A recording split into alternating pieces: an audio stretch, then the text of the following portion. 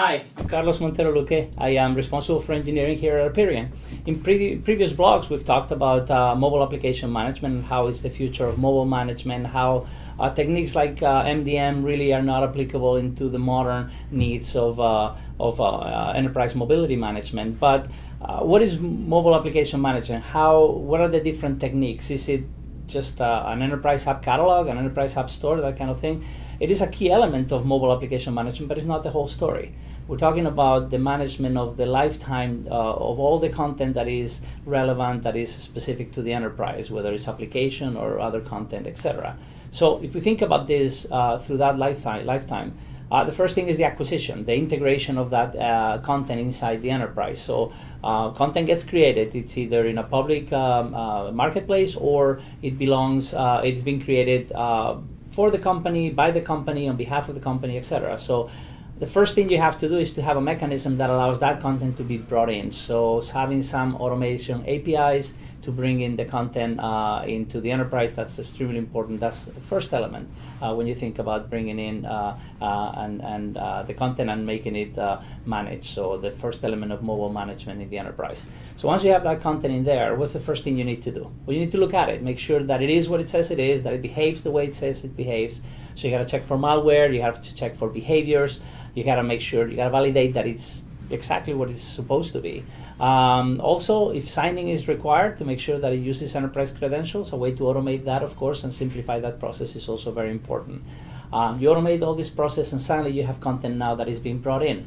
Now, the content is just as it is, so now you need to start applying policies, policies that actually make that content really usable inside the enterprise. So things in terms of data encryption, the ability to delete content that has outlived its usefulness, or the ability to do policies based on things like geo-fencing, times, etc.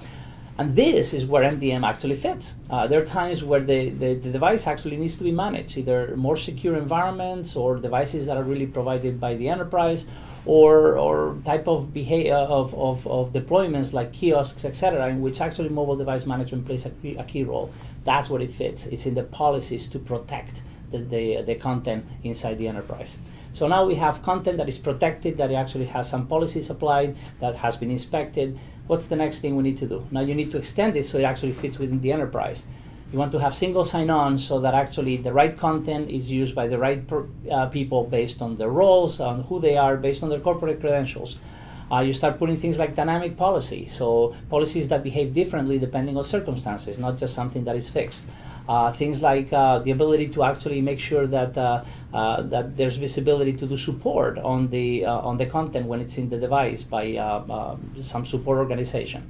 The ability to do installations and updates and upgrades without actually having the user have to make sure that they click all the right time at in the right order, etc. So you automate this, you integrate into the enterprise. You have a mechanism to communicate internally, so privately inside the enterprise. So you have all these things. Now you have protected content that is integrated into the enterprise. But it's the same content for everybody. What's the next step now? Personalize it. Now it's different content depending on who you are. Content that varies a little or a lot based on the role, based on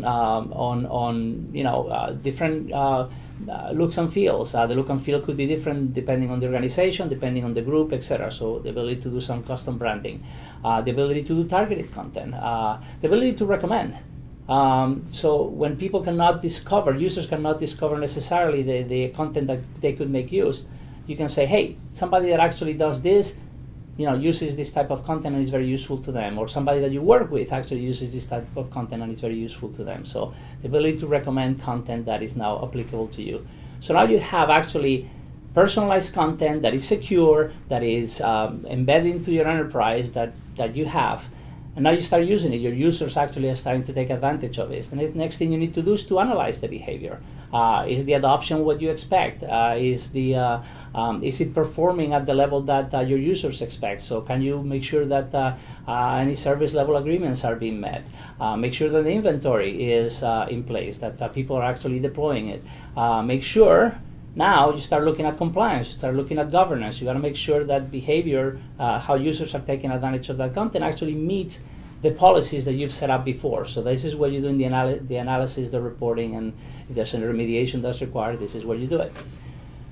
The last aspect is socialization. It's the ability to take what is really an experience between the user and the content and actually make it more of part of the corporate social infrastructure. So the ability to share and like applications and content, the ability to rank them and have that visibility on what those rankings are, the ability to do ideation, crowdsourcing, making it a social experience that actually takes this content that is available and makes it part of the productivity and user experience enhancements that you can provide to your enterprise.